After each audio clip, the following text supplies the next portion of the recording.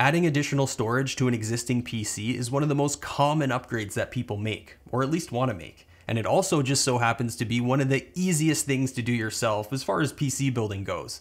So in this video, I'm going to show you how to install a traditional hard drive like this one into your PC, and we'll have you up and running in no time. So if you've never done this before, this video is going to be perfect for you.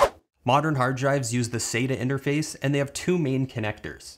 The small ones for data transfer and the big ones for power. If you look closely, you'll notice an L shape on there. That little notch makes it so the cable can only plug in one way. And that's awesome because it means you really can't mess that part up. To get this drive set up and running, we're going to need a few different things.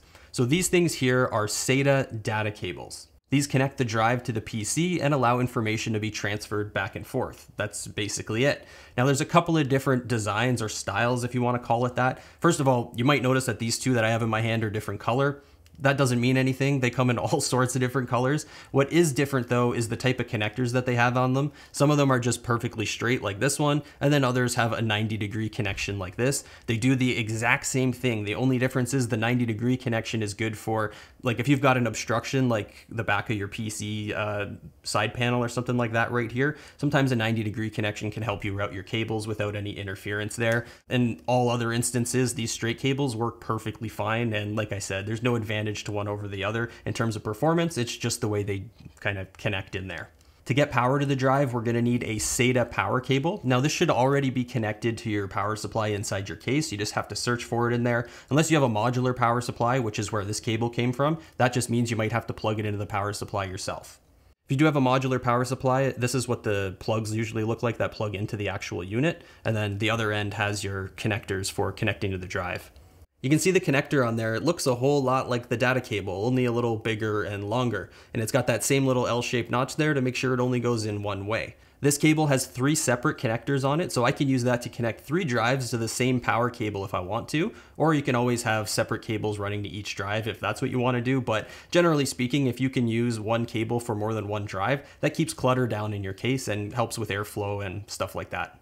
And the last thing we're going to need is a screwdriver, unless you've got a case that's all toolless, and those are out there. So if that's what you're using, then your life's even easier. But for me, I'm going to need my screwdriver, and I'm going to have to do a little manual labor.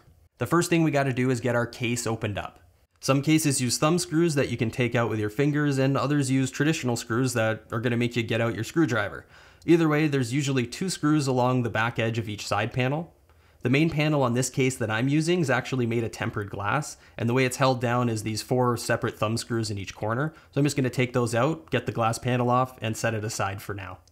I always like to start by getting my drive mounted first, and then we can move on and start plugging everything in.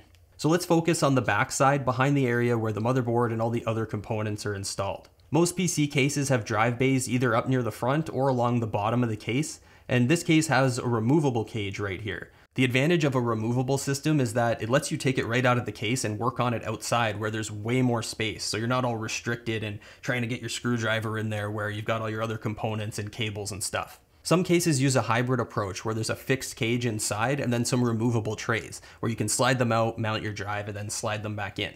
But either way, the mounting concept is the same. So I'm going to show you the way it works on this case, and then you'll be able to apply that to whatever the situation is with the case that you have. Hard drives have sets of threaded mounting holes on both sides. We have to slide the drive into the cage or the tray, making sure that all the holes line up.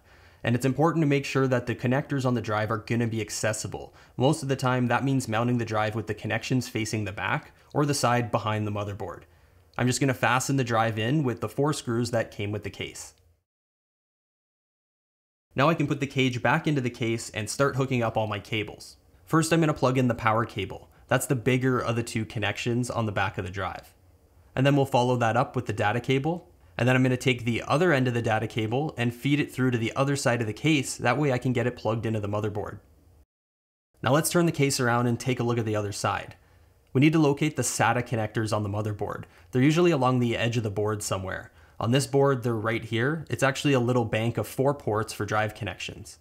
These connections are physically exactly the same as the data connector on the hard drive, so all we have to do is take that data cable and plug it into one of the open ports. And remember, it only goes in one way, so you can't mess it up.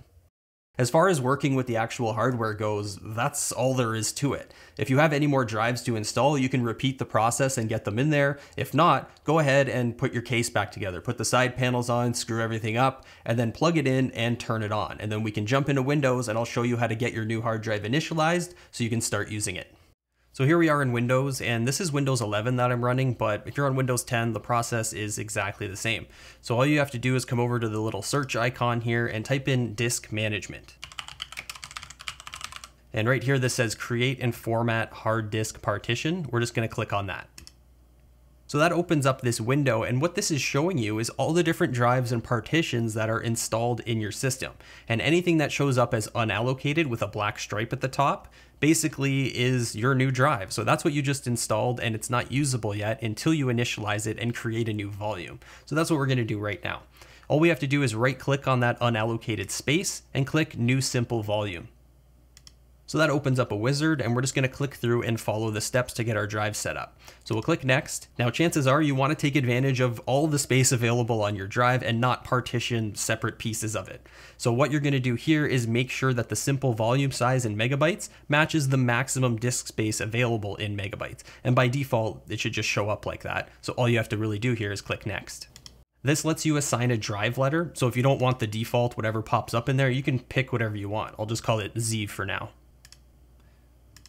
Now we need to confirm the settings that we're going to use to actually format the drive. So file system and TFS, that's fine. Allocation unit size, you can leave that default. Volume label, you can actually give the drive a name right now if you want to do that. So if you're going to use this just to install like your Steam library or something, maybe you just want to call it games or something like that. Quick format is perfectly fine, so we'll leave that checked. And then we'll click next. Now this is just going to show you all the settings that you selected, so you can kind of take a quick look at it if you want. And if you're happy with it, go ahead and click finish, and the computer is going to do the rest. And there we go, that's our Z drive. We gave it the name Games. So if we go over here to Windows Explorer, we should see that right there. So I have the full space available, 931 out of 931, and I can click on it now, drag and drop stuff in there, and install my games, programs, whatever I want to do, and I'm good to go. Now this is intended to be the first video in a new series on this channel that focuses on entry-level basic PC building tasks. So if you're interested in that sort of stuff and you want to expand further and gain the confidence to build your own PCs, definitely get subscribed because there's a lot more content like that coming up. And we'll see you soon.